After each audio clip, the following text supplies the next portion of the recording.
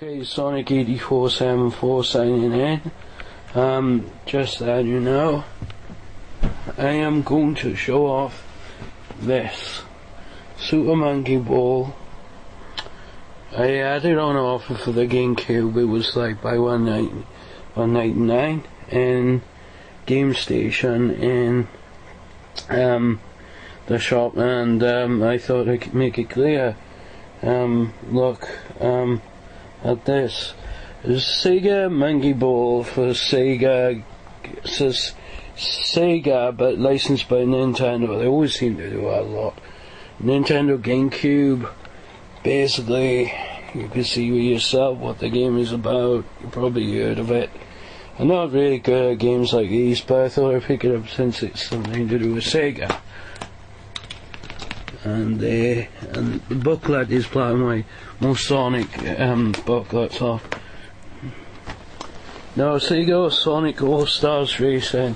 I reckon this is far by the best one with Sonic in the car, in my opinion, because Sonic doesn't look right if he wasn't in the car in Sonic Drift Racing. But in this, it sure beats the hell out of Sonic Drift Racing. And I showed you this before, but I thought I'd show you a quick footage of it since I bought a new Sonic game and I want to celebrate Sonic's 20th anniversary, so this is the way to melt it down. So basically this one has Banjo-Kazooie's a bonus thing, so it's like Sonic Drift but with Banjo in it. Shame they didn't use Crash Bandicoot in all of them, to be honest. Quite surprised, because Crash has a card, doesn't he? And in the Wii version they could have put Mario. Oh, it's backwards.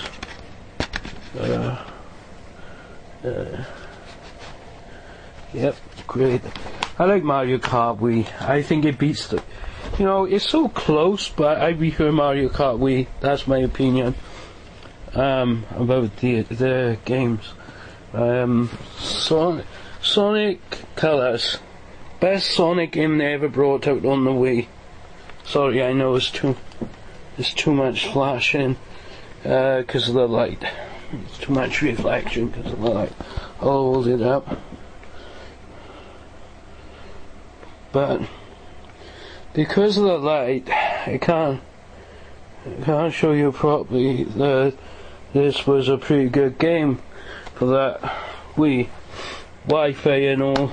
I like it when they advertise Wi-Fi better than the PlayStation and Xbox. Sonic Colors, I like the case.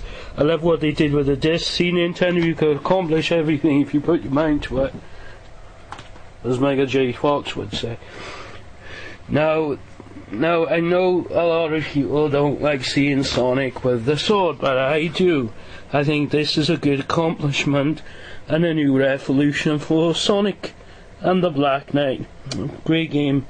You know what I think, in my opinion, if the next game did come out on the Wii of Sonic and it was sort of like based on stories, is Sonic and the Adventures of the Pirates or something. Sonic and the Adventures of Pirates, a Peter Pan parody maybe. But see what I mean, they could have put Sonic on the front. This is why I'd prefer Sonic Colors disc instead, but I still like this game. Jason Griffin did well in that Sonic game. A lot of people keep bashing this one around. It's called Sonic the Hedgehog 06 or 2006. Sonic the Hedgehog. I don't know why, but it should be called Sonic the Hedgehog 3D. Just like the Flicky's Island. Don't worry about that. That's Sonic the Hedgehog with no thing. America's lucky they get Sonic the Hedgehog on the front on the disc really much. So but then this came along and I love it to bits. I don't know if you can make that out. Guess what reason why I bought this? Sonic Adventure, and basically it's the original Dreamcast title would have, and it has Sonic with the animation. Okay, it's not original. Crazy Taxi's good, Sega Bass Fishing is good, but I say it was okay, but I never played it probably. Space Channel 5 Part 2, good idea, but I think they should have added the 1 as well, but it's still good. Shame that Sega didn't release like more games for this on 1 disc, but oh well. Shimano would have been a good option for it. A Sonic Adventure. Now these two, Sonic Adventure 2 Battle on a Platinum for the Gamecube called Player's Choice. Must have rated it the best because they wouldn't have done that. Basically, the only thing difference is this one was done by Atari, so Atari helped them make this. I think it was because a lot of people were casual gamers who might have had this, or maybe, you know, core gamers of Sonic and started to like it. But they was trying to, you know, get people to play more hardcore Sonic games. I think that's cool, because I mean, a lot of old gamers were. If you have a look, you can see Atari on there. Basically, which wouldn't on the original Sonic Adventure 2 Battle. And this booklet is colour. Not sure why it's colour. It should have been black and white in my opinion, but I think they choose colour because they knew.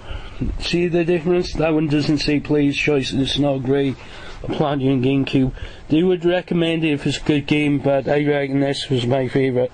Sonic Adventure 2 Battle. I think they put a lot of effort into this compared to the Dreamcast version. And that's the reason, if I ever see this on PlayStation 3 Network, I'm going to keep the Gamecube version of this, and I am really going to buy it again, because I'm going to buy the battle version upgrade for it. And I really do like Sonic Adventure 2 Battle. I really like it. Basically because it's Sonic, and well, Sonic is my hero, and I had a childhood when I was young with him, called Adventures of Sonic and all the other cartoons, but this kicks the whole Sonic franchises out and keep the new ones in, which is cool. Shadow first appearance. As you can see, and if you notice, they said Atari's on this one, and I think it's just Infograms. Maybe Infograms got kicked out for some reason and Atari took over Infograms. Sonic Heroes, the greatest sequel to come back, and the last ever one to do Ryan Drummond with Sonic, Tails and Knuckles. A way to kick off the franchise, if you ask me. Not sure if you can make out Tails the Fox there, because the blinking light. Okay, can you see? Knuckles, Tails, look at all those Eggman robots. This was a good pickup. I used to have this on Gamecube originally, but I don't know what the hell I done with it. Heck I done with it. Sonic Heroes.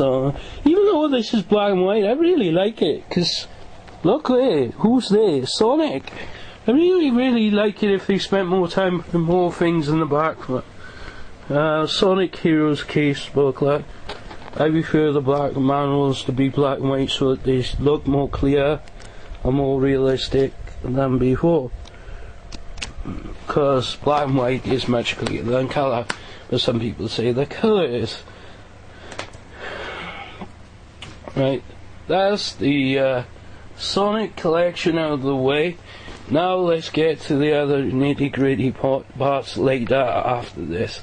Sayonara for now with the collection.